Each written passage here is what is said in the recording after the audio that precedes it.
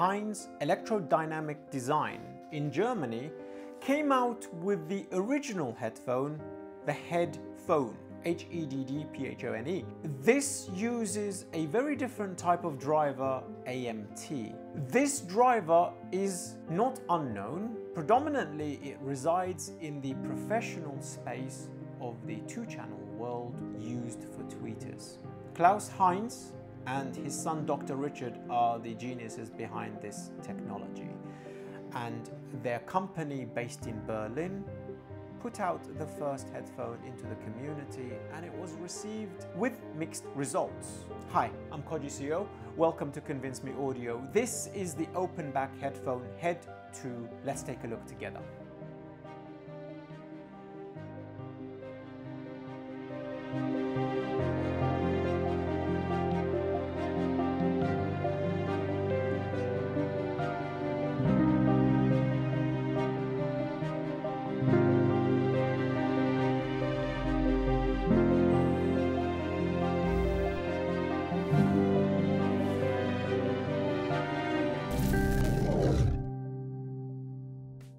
Special thank you goes out to HEDD for sending this unit in for review and assessment all the way from Germany. I mean, if you're looking at spending well over $2,000, you want some kind of gratification when you unbox it before anything else. This big beast mode, there's a reason why it's on the desk like this, is to show you that start to finish, they have really upped their game. So I'm going to put this aside and talk to you for a little bit. The original headphone was released in, I believe, around 2018, and I experienced this headphone around 2021 in a hi-fi store, sadly, that closed down in London, in central London. But the gentleman behind that is now working at Elise Audio. He was here himself in March for the CMA Hi-Fi show. This headphone had a beautiful tuning, especially with the HM1 front sail, but sadly it was so heavy and cumbersome and ergonomically just unworkable. It passed by, and I never reviewed that unit due to the ergonomics for me personally, but tonally it did some very interesting things. And the technology of AMT has never been used in a headphone before until they developed the VVT. This electrodynamic driver headphone does not need a separate box. This works just like a normal dynamic and a planar. You can plug it into anything. It is somewhat hard to drive. You're looking at around 89 dB sensitivity, but it's functional.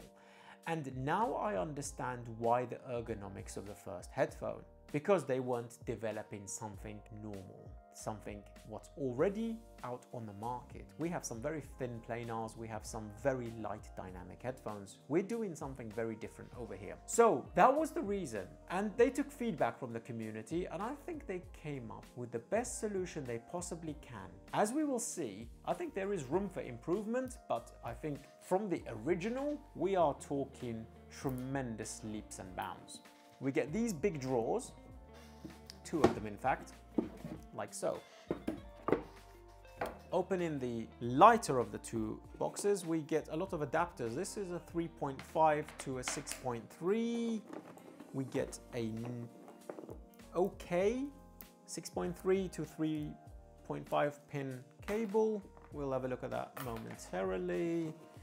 We get some binding stuff, and we get a pair of extra pads. Love it. Why not? That's one of the drawers with some nice accessories to boot. Love it. Okay, before we get onto the headphones, the cable is rubbery. I mean, it doesn't keep its shape too much, but I have seen much nicer cables, to be honest with you. It's okay. It's okay. Like Meze and Tungsten and Odyssey, I think all have better cables in my opinion. This just feels a bit thin, and the connections are nice though. Look at these things, they're beautiful. Yeah, I like the connectors. I am not a big fan of the cable. It's braided, it's quite decent. Sounds okay, but we'll get onto that later. We get an extra pair of pads. Thank you for these. Most manufacturers don't do stuff like this. This is very much appreciated, and these are perforated on the inside, as you can see.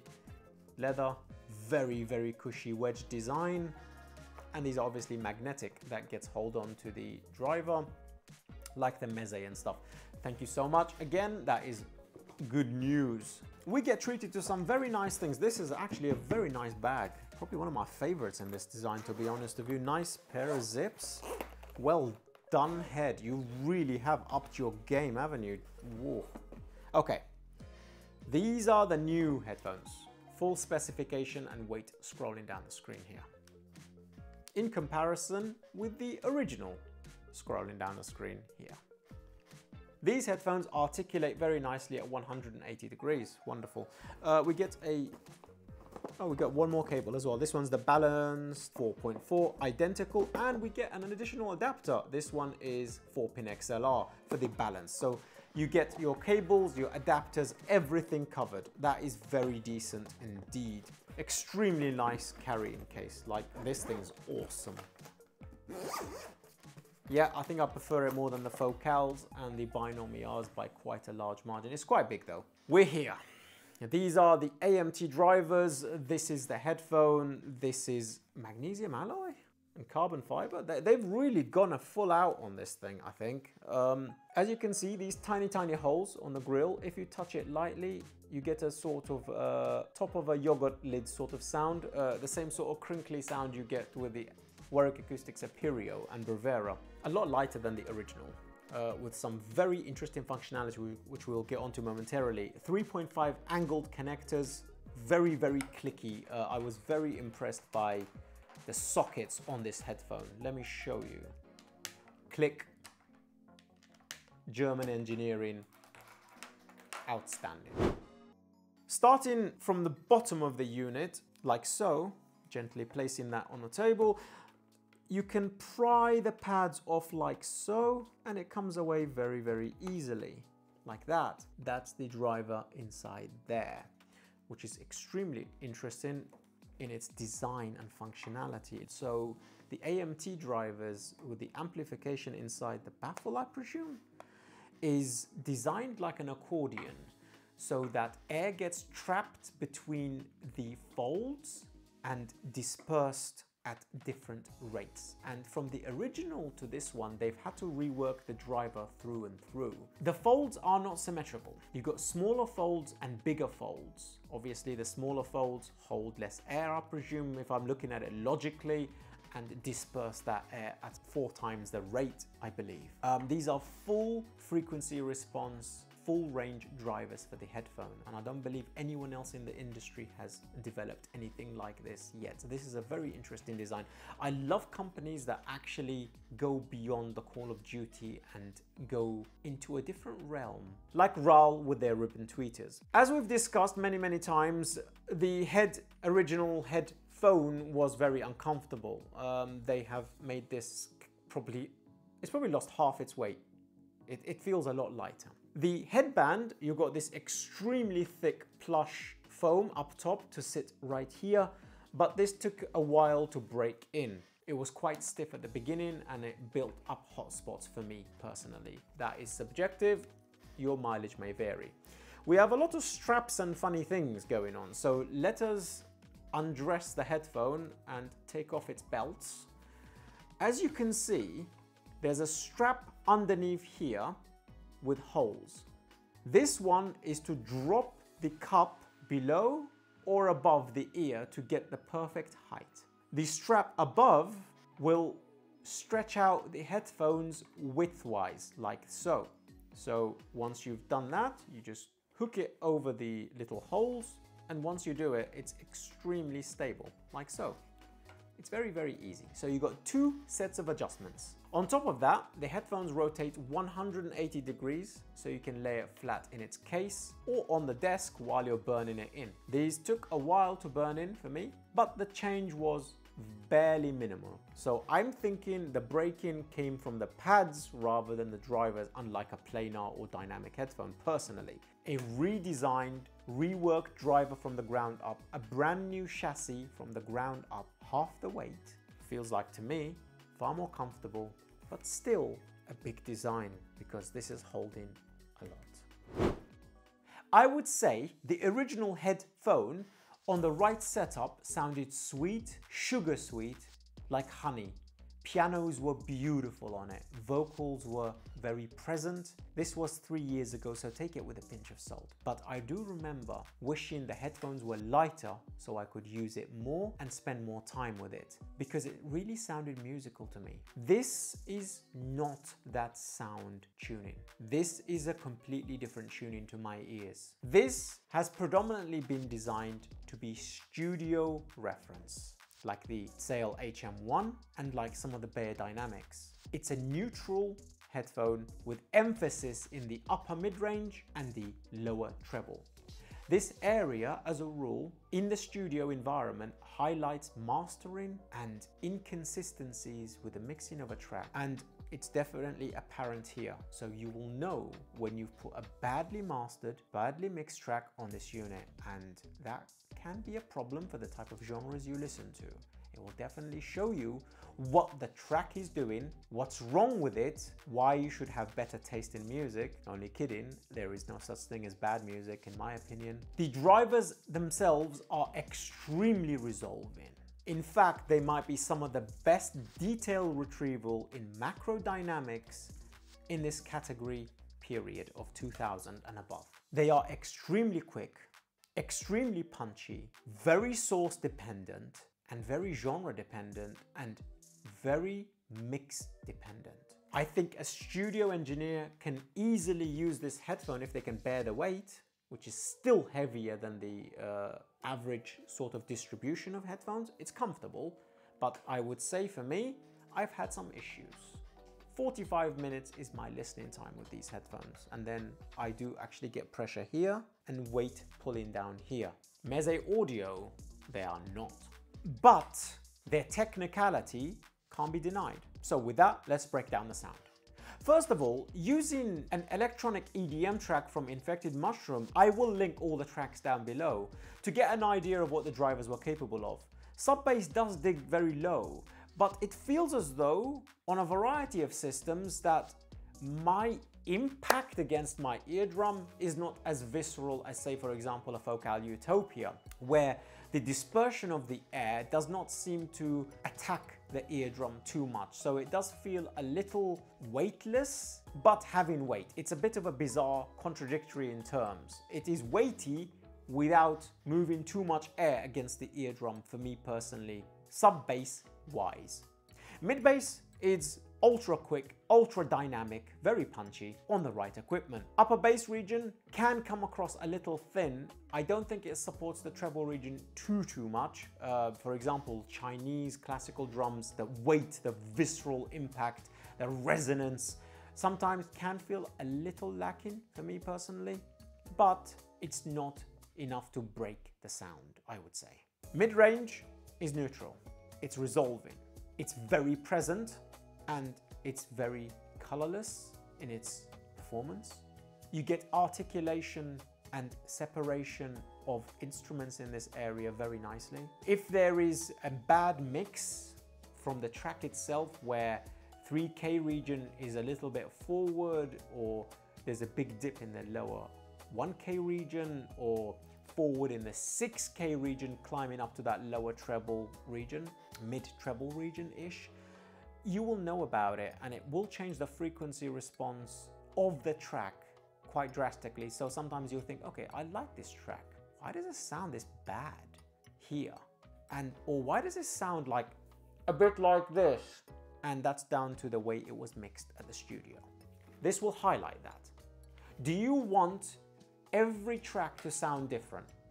Do you want to hear every characteristics of the track from the environment and everything else that's happening around the instruments, not just the instruments itself?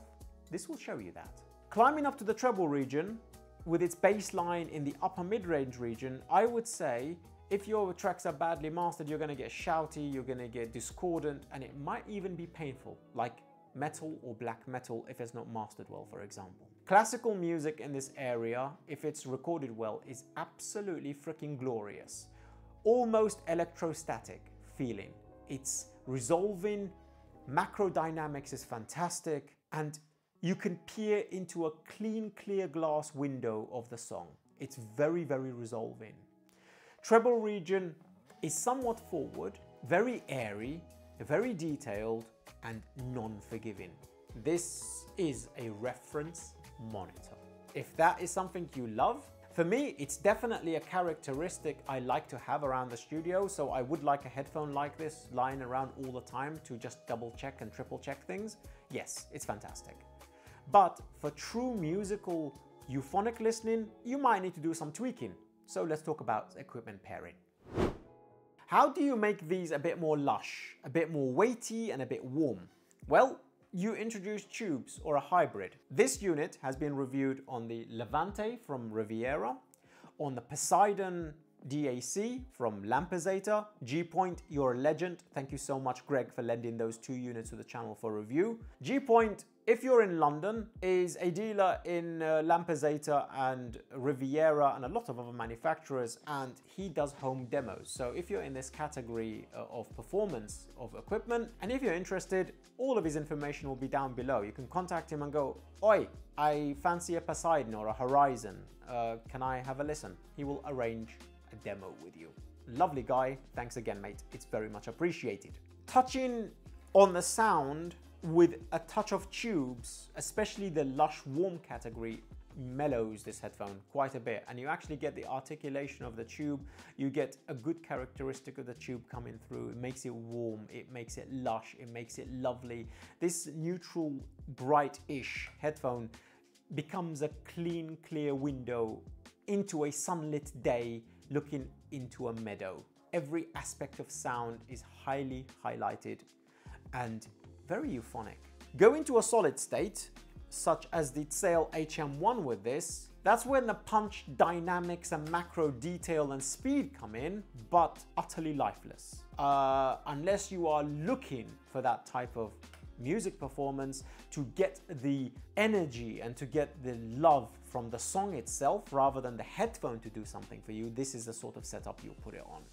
Something similar to a reference sounding Tsail HM1. In fact, HM1 with this is an exceptional tool for an engineer to mix tracks on. For something slightly warmer, thicker and bigger stage, and genuinely halfway between a hybrid and a solid state, is the Audema, the amplifier hidden behind me. This warm amplifier might have been my favorite pairing with the HEDD2.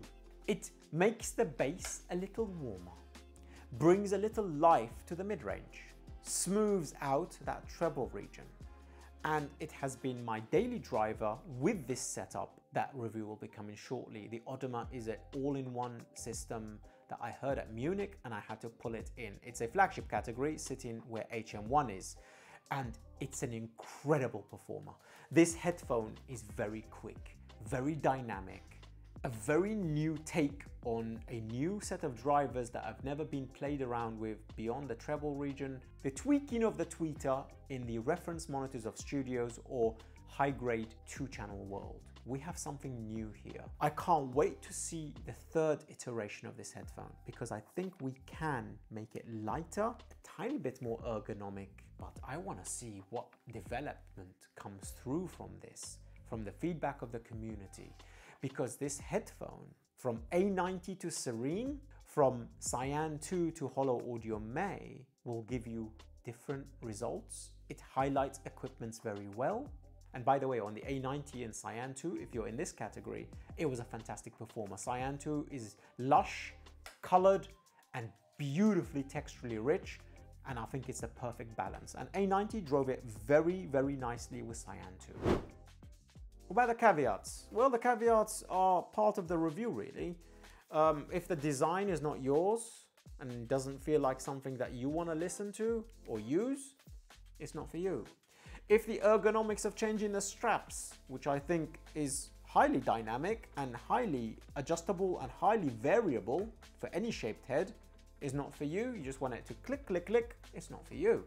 But honestly, the upgrade from the HEDD1 to the HEDD2 is significant from its hardware design, from its resolution in its driver, and from its packaging and the additional accessories. So these head pads will last you, say, a year, year and a half. That's 3 years of life, maybe 5. I've had pads that have lasted me 10 years before, so maybe longer. These headphones will last you a long time. So in conclusion, should you buy this? You should buy this if all the points I made meet your needs for the headphone 2. If you're looking for audiophile grade lush to the track you're listening to, if you're looking for an audiophile headphone that is highly colored, adds a little something, some party trick to the track so that it feels as though you're analog EQing the track itself rather than listening to what the studio built and developed and put out, so that you don't miss any aspect of the track the engineer intended, you probably pick something like this. Or maybe you are actually in the music design world. Maybe you create music, maybe you master, maybe you mix. This will be for you too. In the comment section, give me your experiences of the HEDD2 as well. I'll see you down there momentarily. If you fancy reviews such as these, consider joining Patreon, where you can jump into the private Telegram chat, get my impressions on equipment before they land, get reviews there before anywhere else, before it lands on YouTube, and you get to chat to our community, which is very vibrant and always very active. Until the next one, I'm Koji CEO.